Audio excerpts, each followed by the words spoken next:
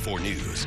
A new Goodwill outlet store in Rogers is housing a career center offering services to people who were incarcerated and need help getting back into the workforce. Fox 24's Kelly O'Neill is in Rogers with how this program is changing lives. The recidivism rate is so high because clients are coming out of prison and learning, I can't live how I was living, but how do I live? The number of Arkansans in prison is on the rise. The incarceration rate is now 6th in the nation. I myself went through the TEO program, so I can easily say my employer saved my life. Brenda Stringfellow is the reentry program coordinator for Goodwill.